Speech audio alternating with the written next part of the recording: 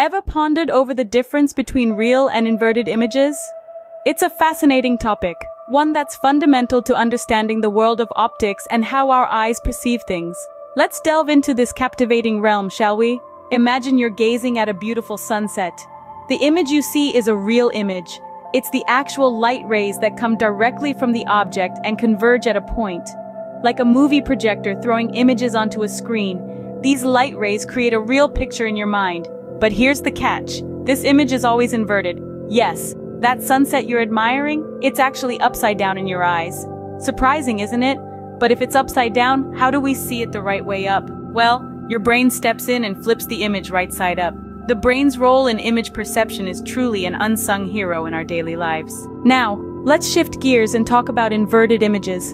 Contrary to what the name suggests, inverted images aren't always upside down. They're simply the images formed when light rays appear to come from a point, but don't actually do so. Think of a mirror. When you look at your reflection, it seems like the light is coming from an object behind the mirror. That's an inverted image for you. Here's another fun fact.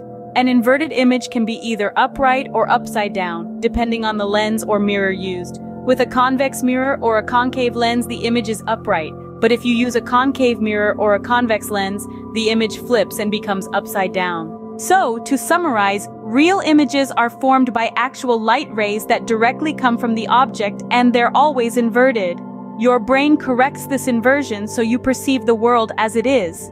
Inverted images, on the other hand, are formed by light rays that only appear to come from an object, and can be either upright or upside down, depending on the optic device used. It's a fascinating journey, understanding how we perceive the world, isn't it?